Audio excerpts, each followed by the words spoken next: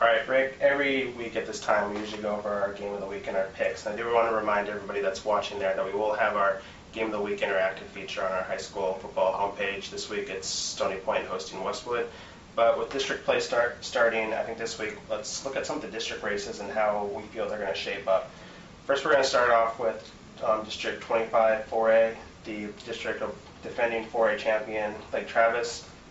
I think at the beginning of the season we thought they were going to be able to kind of coast to this district, but 6 of the 7 teams are at least 3-1. What are you seeing out there? What do you like? Well, Lake Travis is going to win the district. I don't think either of us are going to disagree with that one. Yeah.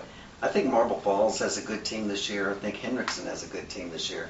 I think those are two improved teams. I know that you've got another one that you think is a lot improved. Yeah, I'm going to go with Lake Travis. They're the champions until somebody knocks them off. But watch out for Hutto.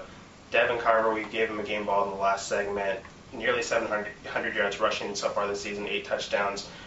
He's in the run for Player of the Year so far. And Jacob Dominguez, their other running back, already has 7 touchdown runs too. So Hutto's, they're not going to make it easy for Lake Travis. Lake Travis is going to have to work to get that district title, but I think they'll be able to get it.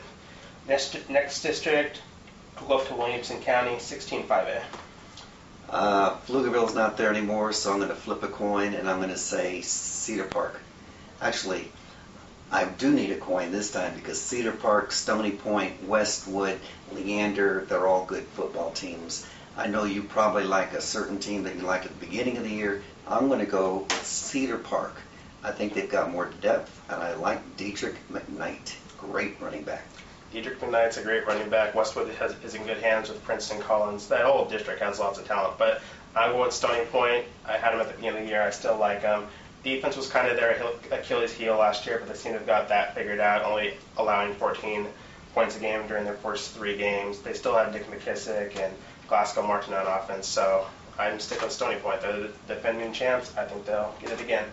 Now, we just talked about Pflugerville. Let's talk about their new district, 25-5A. I know before the season I picked Bowie, you picked Westlake, but Westlake has gotten off to a kind of a rough start. Do you think they'll be able to turn it around and win the district? I don't think Westlake's going to win the district, although I think they will make the playoffs. My pick now is Pflugerville. Their offense is just coming around right now. They only had 1 returning starter from last year's team that went to the state championship. They're just now starting to play well on offense, and you know how good their defense is. Yeah, that defense has probably been giving offensive coordinators around the area nightmares. I don't know how some of those coaches even sleep at night. But I'm going to go with Bowie. They got off to a rough start, but Matt Dawes and the rest of the offense, they seem to figure things out. They have a tough test to start off the year with Westlake this weekend, but I think they'll win it and kind of just roll towards the playoffs with another district title. And finally, our last district, probably not a district a lot of people have heard about or we haven't talked about that much, but it's 25-2A. Lots of talent. Both Academy and Lago Vista are undefeated. Teams at the beginning of the season that we thought were going to roll to this district, Slato and Lexington. Slato's 2-2, Lexington's 1-2, so they've kind of struggled, but they're expected to turn around. It's going to be a catfight for those 3 playoff spots. Who do you like? I like Lago Vista, even though they had 1 great running back last year that carried him. They've actually got 3 outstanding running backs this year, and they pretty much share the load. Lago Vista is undefeated, and this may be their best all-around team that they've had in several years. Yeah, we worried about how they were going to replace Devin Brown, but they seem to have done it without even blinking an eye. 3 of their 4 games they've won by at least 3 touchdowns. So we both like Lago Vista there. There's lots of other districts out there that we weren't able to get to, but it's going to be across the board just great football over the next couple weeks until we get to the playoffs.